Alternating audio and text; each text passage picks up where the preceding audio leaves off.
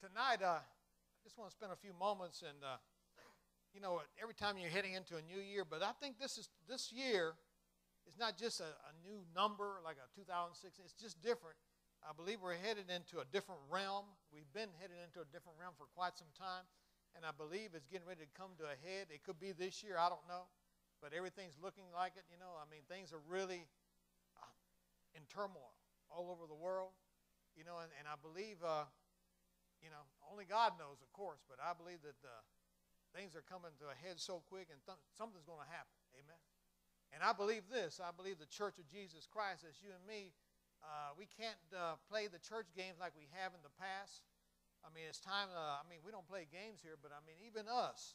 I was going to use this message on a Sunday, but I decided I couldn't wait till a Sunday. Amen. When some people can watch it or get the DVD.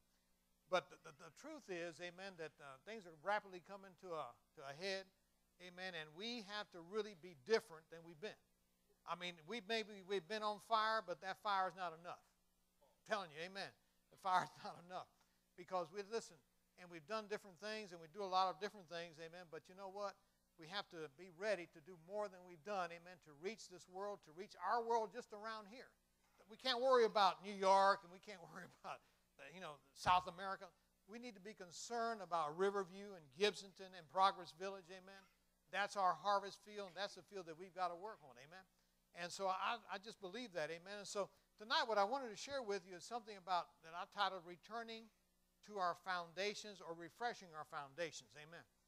This church started in revival. That's why it's called Lighthouse Revival Center, amen.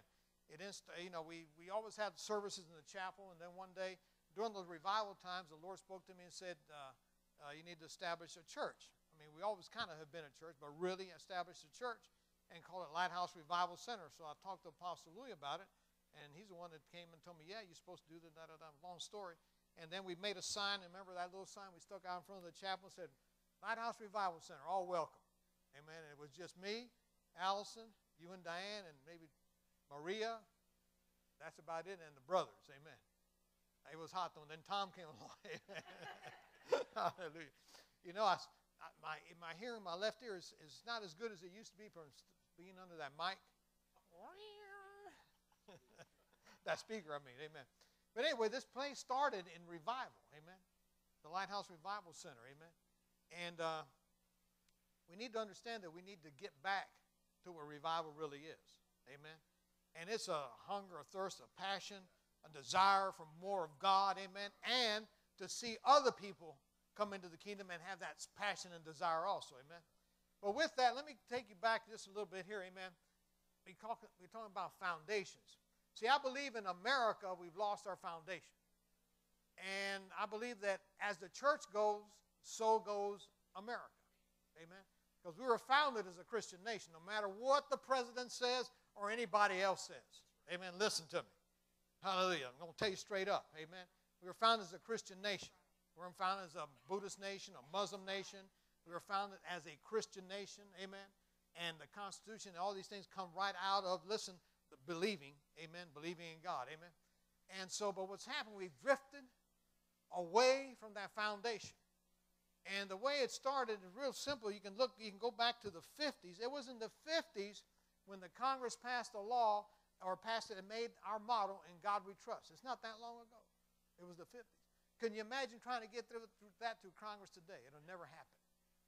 See, because what's happened, we've become haters of God. Not we, but America, part of the leadership, amen, and people in power have become haters of God. If you remember, the Democratic Convention was held here in Tampa. When they mentioned God, everybody in the convention just about booed the person that talked about God. Imagine that. Imagine that. A political party that the majority of the people booed when they talked about God. That doesn't make the Republicans any better, but you understand what I'm trying to say, amen. So what happened, though, we see that in the 60s, things started to change. We see where we are today. The foundation, really, of our society is the family. And that foundation has been destroyed. It's been destroyed. And you can really go back and you can see back in the 60s, amen, when the foundation started to get destroyed, when we rebelled against God, took God out of the schools, amen, all these things were taken out. And because of that, as we move along, we see that the foundation keeps being destroyed. The family's been destroyed. And guess what? The church has been complicit. Amen. As part of that. Amen. Hallelujah. Because we don't teach today and preach today about the sanctity of marriage in the church. We don't talk about commitment and responsibility in marriage. Amen. People run to throw in the towel at anything. And I'm telling you, the Bible is clear. There's only one place, amen, for divorce. And you know that's because of what? Fornication of one. Amen. Because you're supposed to hold this thing together. But see, so we've lost the foundations. Amen. Let me take you now to some foundations. Go to Matthew chapter 25, and I'm going to take you to foundations of the Lighthouse Gospel Mission. Amen. Matthew chapter 25. When J. Leonard received the call of God to start this ministry, amen, this was the word of the scriptures that God gave him. This is our foundation.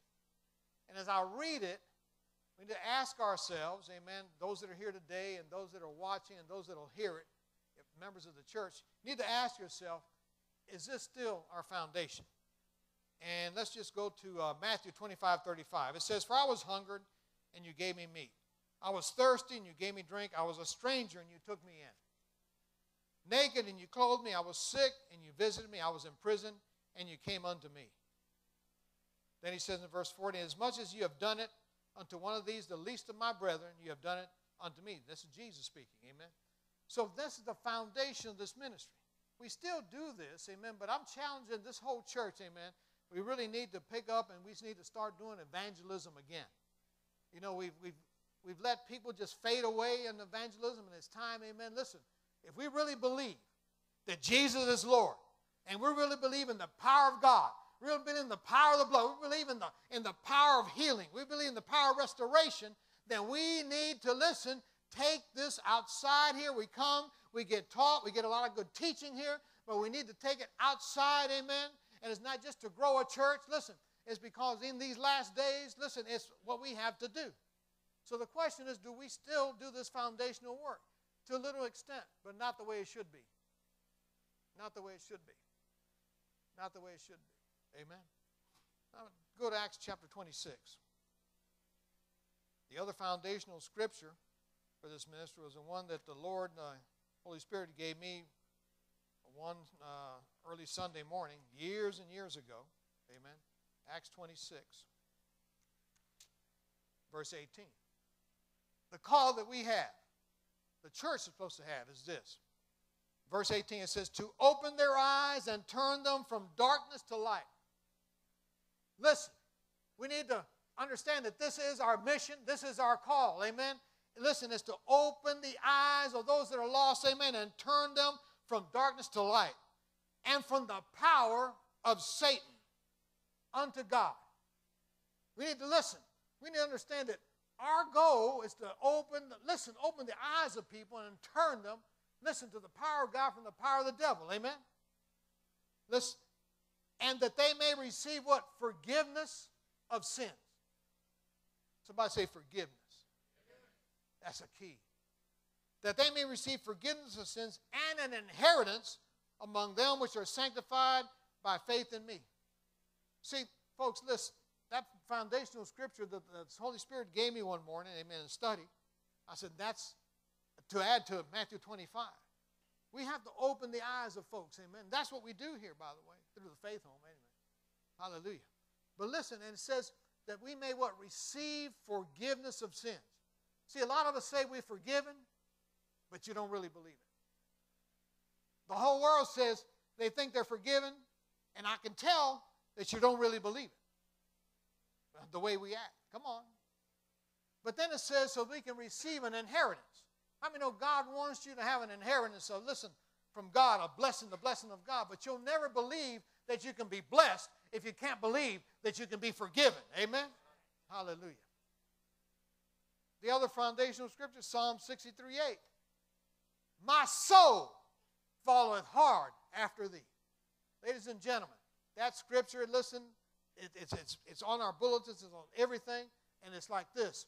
That you have to get to the point that my soul, my very being, every part of me is running hard after God. And of course, God ain't running from you. Means you're running through everything that could distract you. You're running through everything that could deter you. Amen. From going after God. You're running through it all. Amen. Hallelujah. So those are some foundational scriptures. Now, go to Proverbs chapter 10. Teaching tonight, not preaching, so I got a lot of scripture. I think, things can change. Amen. But I'm talking about returning or refreshing our foundations. Amen. This ministry needs to come back to the place, amen, and refresh ourselves in revival. We need a revival in the church. I'm not talking about outside or anything else. I'm talking about right here at the LRC. Folks that aren't here and you're going to listen, it's going to give you the CD. Amen. We need to get on fire for God. We don't need to have church as usual. We're going to get to the point where we're not going to try to get to church as late as we can. We're going to try to get to church as early as we can. See, that's endemic. That's endemic, and it really shows you where you're at. When you roll in on Sunday morning at 11 o'clock to a 10 o'clock service. You know what you're doing? You're playing religion. Time to catch fire. Then you wonder why things don't change in your life, things don't change around you, and you complain about the world. Listen, if you just start and catch fire yourself, maybe things will change. See, but I don't know about it. Probably other churches the same, because I've been to other churches and they got the same problem. Everybody rolling in. They got the 10:30 crowd, the 11 o'clock crowd, the 11:15 crowd. Amen. We even have 12 o'clock crowd come in here. When we're getting ready to say, like the benediction. We don't do that, amen. It's like you try to get the church as late as possible because you don't really like to praise God and worship. Maybe they don't. I don't know, amen. Because there's a lot of things, amen, in this foundational stuff, amen, that people really pick up and quit jobs, leave jobs, and do anything, anytime, anyway, because people don't have responsibility. Come on. Foundations. Think about these words. People don't like them. Responsibility. Commitment.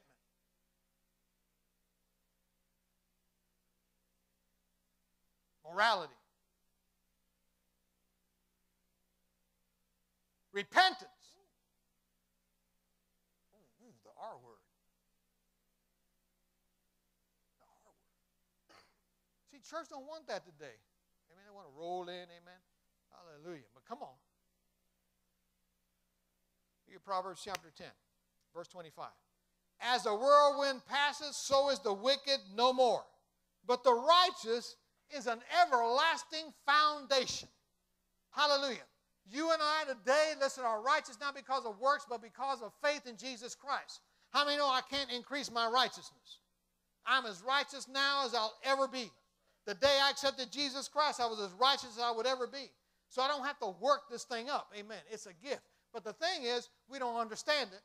And that's why you come to church. That's why you take Bible lessons, because we really don't understand some of those things. I mean, when I got born again, you could tell me you're righteous. I would have no idea what you meant. That's why, let me jump ahead of myself. That's why sometimes, in the church and as teachers and preachers, we got to be cognizant of who we're preaching and teaching to, because sometimes, listen, if you don't get foundational stuff and you try to come out with revelations, it'll kill people. For example, just an example, amen. Let's say, just let's say, you believe in once saved, always saved. Let's just say you believe in that. And somebody's struggling, like in the faith or whatever, with their life, and you come out, hey, once saved, and they get it the wrong way, it'll kill them. It'll kill them. If that's what you really believe, it'll kill them, because they'll get it the wrong way, the message, and say, well, I'm saved for Jesus. I'm saved forever. I'm okay. So I do whatever, amen, I'll be all right. That's that other grace thing, amen. Hallelujah. But see, we need to return to foundational stuff. Go to Matthew chapter 7.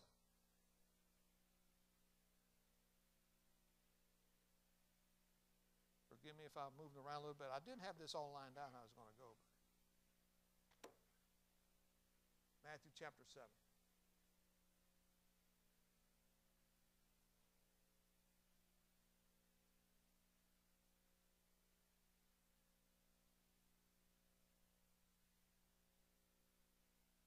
I believe the whole Word of God. I believe in the power of God. I believe in the Holy Spirit. I believe in baptism of the Holy Spirit. I believe in miracles, amen. I believe in the prophetic word. I believe in the word of faith, amen. You know, I believe these things, amen. I believe all these things. Amen. I believe them all. But I also believe that Jesus came to give us a standard. He came to show us the way to live.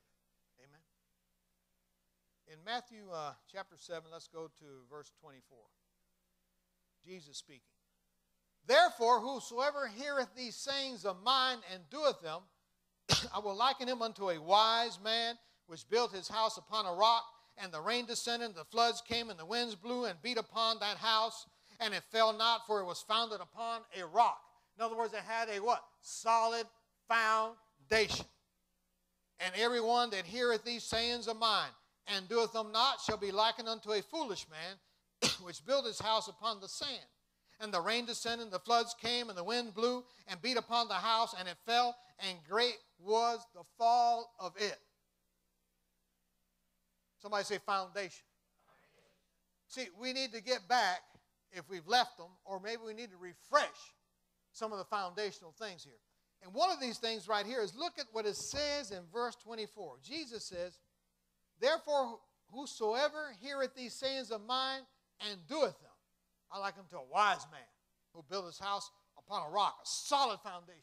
When you see that, you have to wonder, what sayings is he talking about?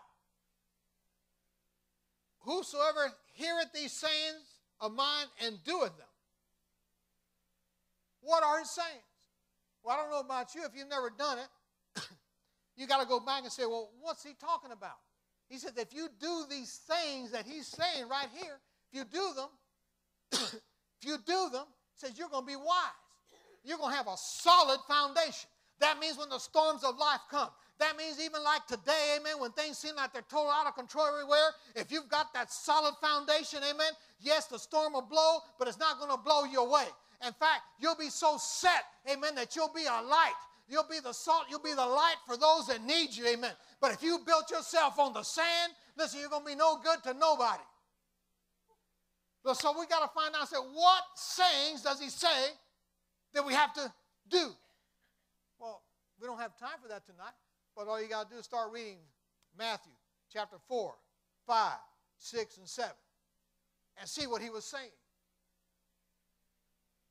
Well, let's just look at one or two things, amen. You don't have time for it all, but you can read that. Go to Matthew chapter 4.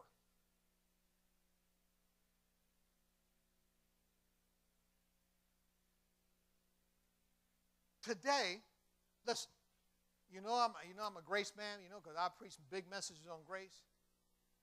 But it's like you got to be sure that you have the right understanding, just like rightly dividing the word of truth. Because if you don't, amen, you'll build a sandy foundation instead of a solid foundation. Grace is meant to build a solid foundation. Amen. But look at this. Jesus, tempted in the wilderness, comes out, anointed with the Holy Ghost. And what's the first thing he does? Verse 17. When he comes out, amen, the first thing he preaches. From that time, Jesus began to preach and to say, oh my God, the R word.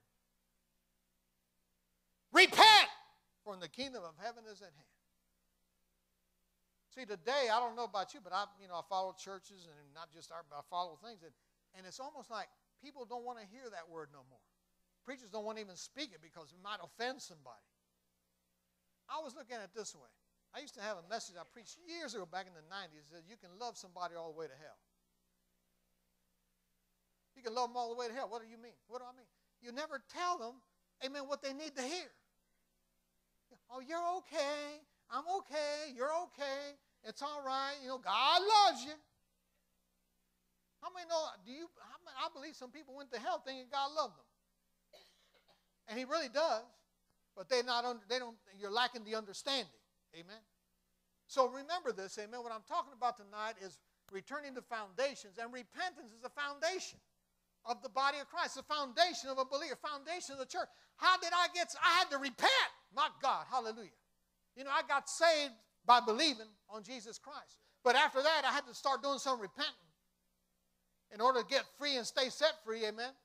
In fact, I still got to do repenting.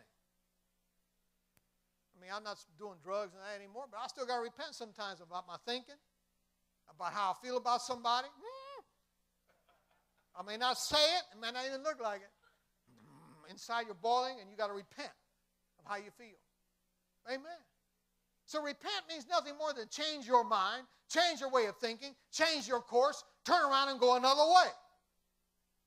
I think that's a grace message. Amen. How many know Jesus is grace? So grace came to earth, and grace gave us some instructions on how to live. Grace gave us instructions on how to live. Not how to slip by, but how to really live. Amen. Slip and slide. You know, I was telling, I guess I was talking to you, Tom. Was it you? Oh, no, it was Tom that I was reading, I don't know if it was Charisma email or something. I read a lot of different things. Talking about a Southern Baptist church that was getting ready to ordain a transvestite. And of course, the Southern Baptist Convention is, they're going to come and get them, right? But think about that. Where would you even do something like that? I mean, why would you even think that? If you already have a perverted, your mind is, listen, it's gone. Amen. See, you can't be following the Lord and do crazy stuff like that. You can't be living the foundation of holiness and righteousness and do stuff like that. Come on. Amen. Praise the Lord. You know, the Sermon on the Mount, chapter 5 of Matthew. You know, I've listened to read a lot of different books and listened to a lot of different folks. And I've heard people come out and say the Sermon on the Mount doesn't apply to us anymore. It don't apply to us no more. Oh, really? Jesus spent his time talking about this. You know, bless, bless, bless, bless, bless, bless, bless. Amen. Hallelujah. So it doesn't apply no more. See, if you follow this is grace talking to us, telling us how to really live. And this is what we need to tell the folks. Amen. Hallelujah. Look at the, you know, it's like, you hear people say the Ten Commandments don't apply no more. Well, I'm here to tell you they really do. Amen. Well, Jesus did away with that. No, he didn't. Look at, in Matthew chapter 5, look at verse 17. Think not that I am come to destroy the law or the prophets. I am not come to destroy, but to fulfill the law and the prophets. What does that mean? It means Jesus came to fulfill, listen, the sacrificial parts of the law. Amen. That every year we had to repent of sin. In other words, we never got rid of it. Every year you had to make sacrifices to God for what you did last year and for the year before. In other words, there was never an end, amen, to your requirement to repent and give sacrifice for the same sin over and over again. So what did Jesus do? He fulfilled the law, listen, of sacrifice. He fulfilled it. I don't have to go kill no goats. I don't have to kill no sheep, amen. I don't have to beat myself like this all day long, amen. I don't have to whip myself with a whip or anything else. He fulfilled that, amen. He took all my sin and your sin and all the punishment and all the sacrifice, and he is and is still today the final sacrifice. So he has fulfilled the law for me and you, that we don't have to do those things no more. Amen. But, verse 18, for verily I say unto you, till heaven and earth pass, not one jot or one title shall no wise pass from the law till all be fulfilled. What? Verse 19, whosoever therefore shall break one of these least commandments shall teach men so, he shall be called the least in the kingdom of heaven. But whosoever shall do and teach them, the same shall be called great in the kingdom of heaven. I want to be called great in the kingdom of heaven. So I'm teaching you tonight. Amen. Think about this a minute.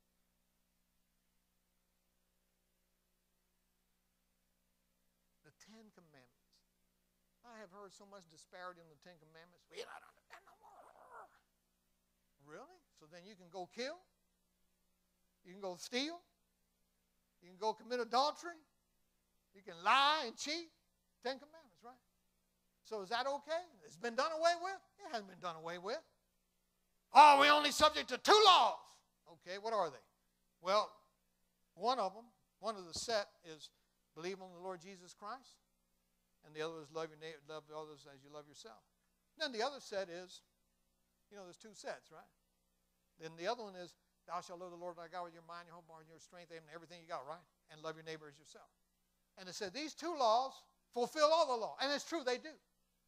They fulfill the 10. They fulfill everything. However, if I teach you that there's only 2 laws, and you're fresh, you don't know anything, and I teach you, man, all you got to do is believe in Jesus and love one another. Woo!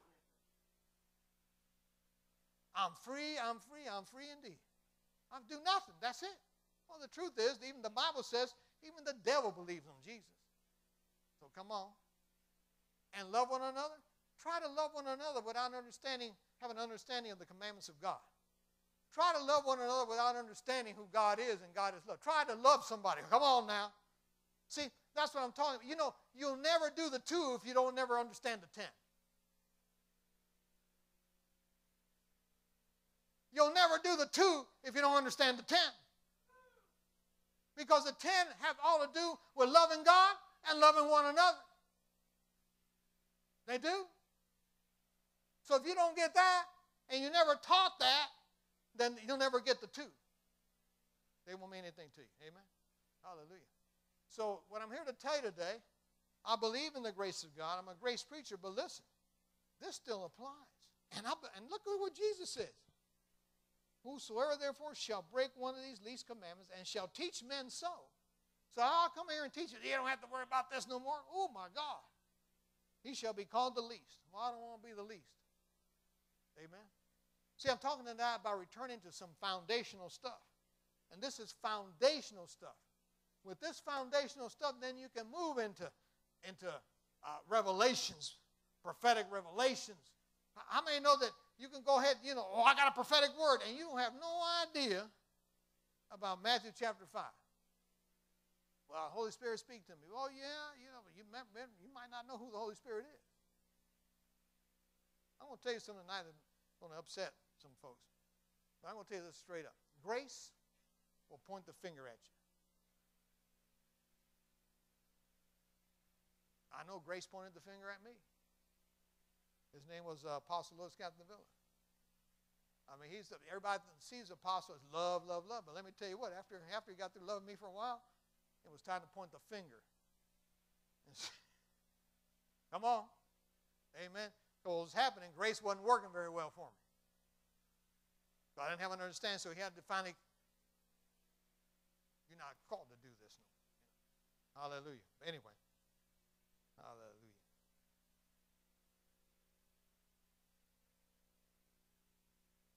So Jesus fulfilled all the work that you and I have to do to get saved, all the work you and I have to do, amen, listen, to be free of sin.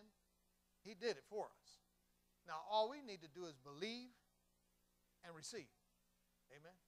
But we also have to do one thing. I've also heard this taught, amen, that 1 John 1:9 is not for the believer anymore. That you don't need to, you need to confess your sins, amen, to Jesus. And he's faithful and just to cleanse you of all unrighteousness and all that. You know that scripture, right? 1 John 1:9. And I've heard it taught, amen, that that's not for us.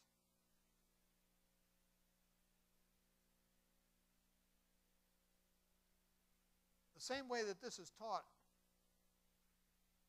remember the teaching is this, that the way you get saved is by believing on Jesus Christ, not confessing your sin. And that's the grace message, and I believe that. So then if that's true, that the way you get saved is by confessing Jesus as Lord, then why would it say you have to confess your sins. That's for you and me. And confess only means to agree with God. God, I agree with you that I did this and it's wrong. You know, it's another thing. Now, I'm not talking, listen, we don't take people to condemnation, but you know what? If you've done something bad, you know what? Good if you feel bad. Good. You ought to feel bad. You ought to feel real bad. But see, what we do today, want to make everybody feel good, and feeling good ain't going to get you nowhere. I'm not talking about condemnation, condemning sin, but I don't know about you. When I've sinned in my past, I felt bad. And if you start feeling bad, you're in trouble. And if a preacher tell you, that's all right, you don't have to feel bad about it. Pastor Louis never told me I didn't have to feel bad. He told me not to condemn myself, but to change. Amen. Do you hear me? Amen. So if you feel bad because you've done something, you sinned, good. That means there's still hope for you. Because if you don't feel that way, you're going to be hard-hearted and you're going to continue. And my God, and who knows what you're going to do after that. Lord Jesus, come on.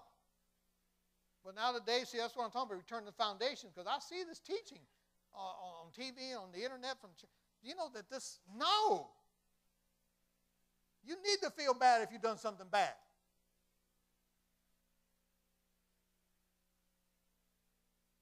You need to be afraid if you start not feeling bad no more.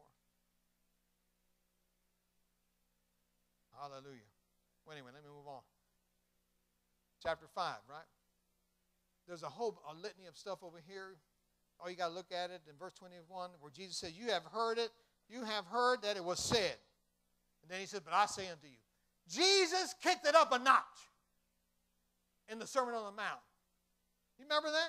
He kicked it up a notch.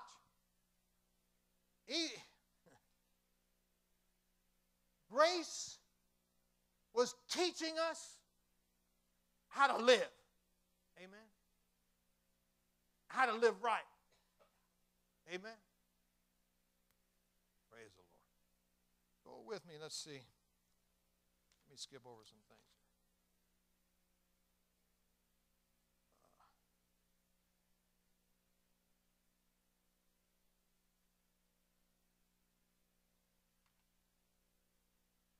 Go to Mark chapter 10.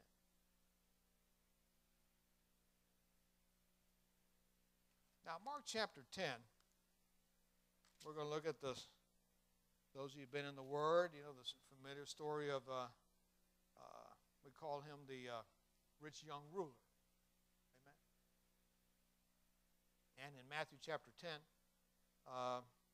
we go to verse 17. It says, and when he was gone forth, Jesus, unto the way, there came one running and kneeled to him and asked him, good master, what shall I do that I might inherit eternal life? He wanted to know, what do I have to do to inherit eternal life? Then Jesus said unto him, he took a sidebar on him and said, why callest thou me good? There is none good but one, that is God. Then look, the next thing Jesus tells him, thou knowest the commandments. Do not commit adultery. Do not kill, do not steal, do not bear false witnesses, defraud not, honor thy father and thy mother. Notice the first thing when the guy tells him, what I got to do to inherit eternal life? First he says, wait a minute. God's the one that's good. What does he tell him next? You've kept the commandments. I don't know if you ever really noticed that. I mean, I know you've noticed it, but do you ever give it that emphasis that that's what Jesus says next? He says, you know the commandments? And he lists them. That doesn't sound to me like Jesus did away with it. It don't sound to me like Jesus did away with don't kill, steal, etc. Amen. But now we know what the young ruler does. He comes, he answers, he said, oh, master, all these I observed from my youth. Done good. Then Jesus, beholding him, loved him, and said unto him, one thing. Everybody say one thing. One thing thou likest. Go thy way, sell whatsoever thou hast, give to the poor, and thou shalt have treasure in heaven, and come, take up your cross, and follow me.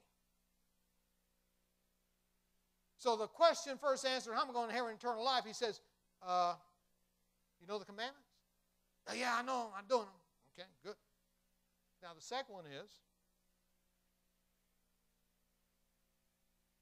even things that aren't sin or unlawful, amen, or even things that are lawful, let me put it that way, things that are not sin or even lawful can hinder you.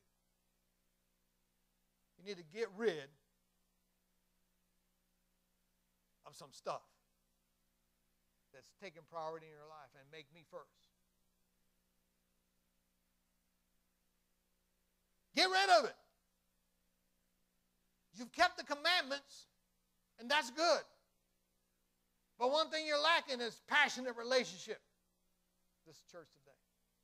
One thing you're lacking is a hunger and a thirst for the Lord. Amen. I don't sin. Praise be to God. But you're lackluster and lukewarm in your worship of God and even in your, do you even pick up the Bible? Oh, come on, do you even pick up the Bible? Well, I got it on my iPhone. Truth is, you walk around the church and look at some iPhones, and they're on Facebook, Instagram, and all the other gram stuff, amen? While the word being ministered. And it ain't just kids. I told Wes, I said, in the youth group, I said, everybody, they gotta get Bibles. Get Bibles, turn some pages, amen? Foundational stuff. Forget the electronics. It'll lead you somewhere else usually. Hallelujah. Somebody say one thing. The most important thing, the needful thing, is what? Our relationship with the Lord. That's what we need to revive again, relationship with the Lord. I wonder how many here have even picked up their Bible and read a whole chapter since the new year began.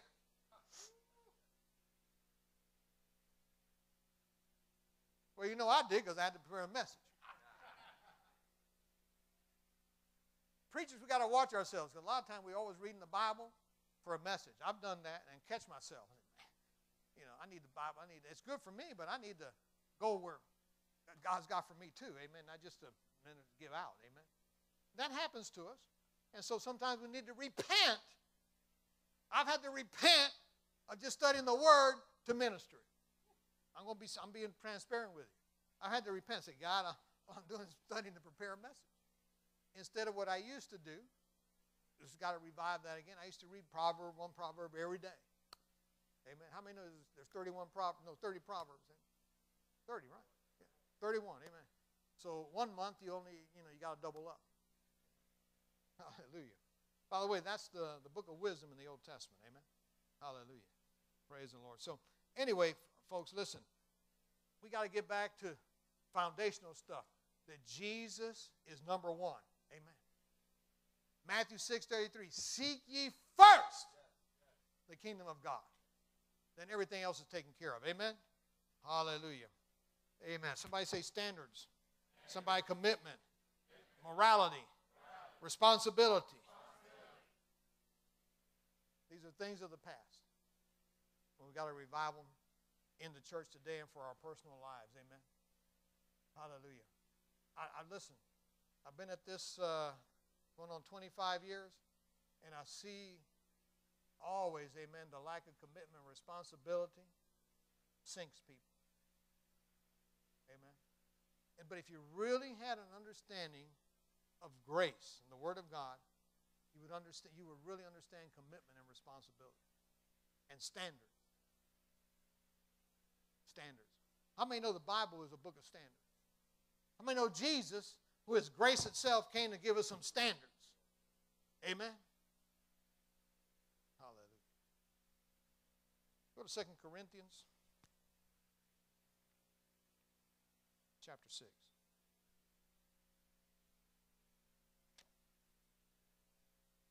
I remember I used to minister at a church, did a lot of meetings at this church, and I felt bad for the pastor. Good man.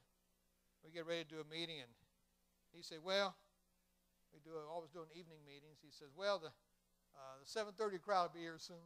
Start at 7. And then he say, the 7:45 crowd will be here soon. And I used to go, man, then I started pastoring a church, and I found out, man, I got the same problem.